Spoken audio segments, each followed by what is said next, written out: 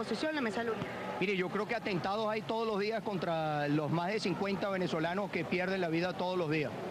Esos personajes nosotros los conocemos muy bien.